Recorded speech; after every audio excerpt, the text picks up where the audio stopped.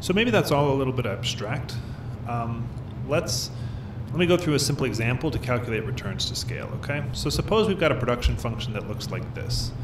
Q is equal to 2 times the square root of K plus 2 times the square root of L, okay? So in this case, if you've got, for example, 4 capital and 4 labor, the square root of that is 2. And so you're going to end up with 2 times 2 is 4. Plus 2 times 2 is 4. You're going to end up with 8 output if you've got 4 units of capital and 4 units of labor. What if you double that? Okay? So this was for K equals 4 and L equals 4. What if we go to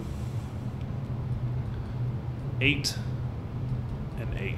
Okay, so we have we have twice as much capital and twice as much labor now. If we substitute in for K 8, we get this, and L is also 8. We end up with these guys here, and the square root of 8 is about 2.8. Okay, so we now have 2 times 2.8 plus 2 times 2.8. That's roughly speaking, okay? This is equal to 5.6, if I'm not mistaken, plus 5.6. Add those two together, we get 11.2, okay? The important point is that we doubled the inputs, so we went from 4 to 8, but the output only increased, well, it didn't double. If it doubled, it would have gone up to 16. So this thing has decreasing returns to scale. So that's one simple example. And in general, plugging numbers in is like a simple way to see if something has increasing, decreasing, or marginal returns to scale. But a sort of more like foolproof, sort of sophisticated way to do it is to instead of putting in exact numbers, use a proportion. Okay, so let me show you. Let's assume that we're going to increase K by, we'll say, lambda, a Greek letter that we're going to use in this course a lot. Okay, and this is just some number. It could be 2, could be 3, could be whatever, right?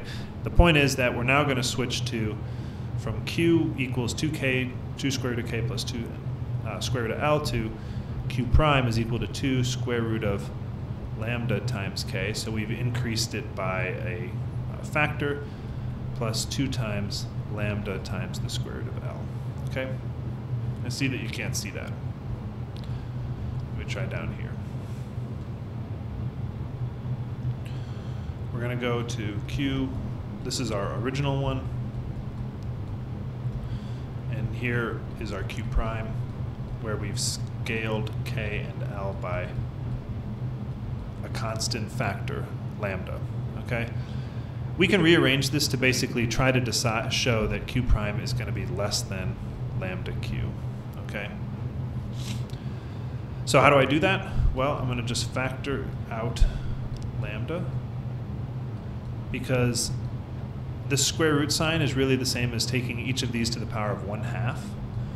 And so I can multiply, or I can sort of split them just like I would split something that was like, it's just an exponent rule, I guess.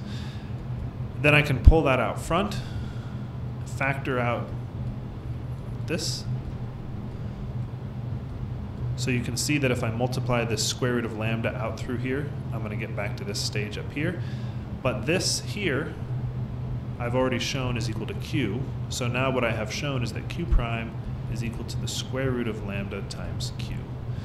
And that's going to be less than lambda times Q for any lambda that's greater than 1. So if I increase the proportion by any amount, the Q prime here, the amount of extra output I get, is going to be less than the same proportion increase in the output.